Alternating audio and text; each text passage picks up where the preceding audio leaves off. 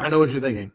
Alex, you keep sending out emails and you keep sending texts. You're inviting me to this Millionaire Real Estate Investor workshop, and I don't even know what you're going to talk about. That is a fair question. So let's look at what we're going to talk about. And I think the best place to start is with the net worth model. This right here is the path of money. If you already know about the path of money, I get it. Move on to America's Got Talent or whatever type show you're into.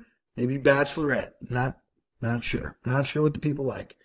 The path of money. All money starts from one of these two places.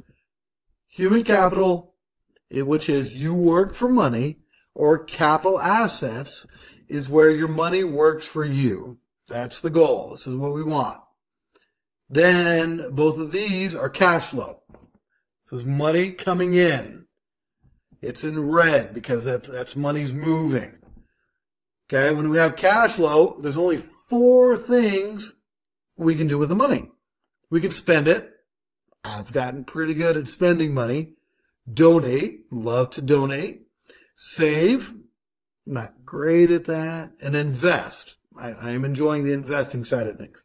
If we look, spend, donate, save, the money ends. It stops. The path is over right there.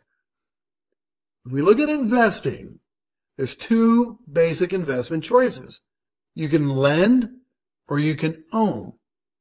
And under that, there's 2 things. There's passive and active. So let's look at this. Passive lending would be things like money markets, CDs, bonds. You're lending a bank your money. You're lending a government your money. Own stocks, REITs, mutual funds, DSTs. These are things that you own, but you don't have a lot of control over it, right? You really can't influence your stock to go up in value. That's why these would be considered passive investments.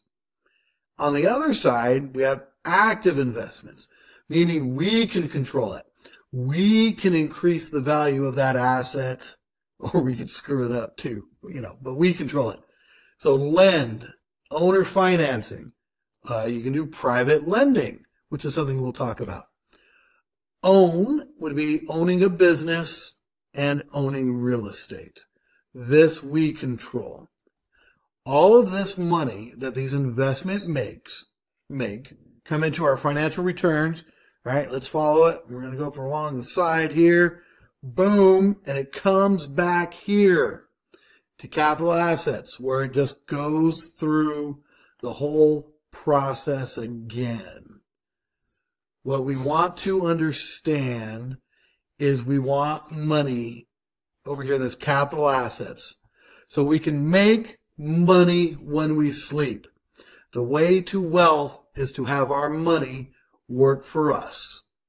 Click the link below for your spot at the Millionaire Real Estate Investment Workshop.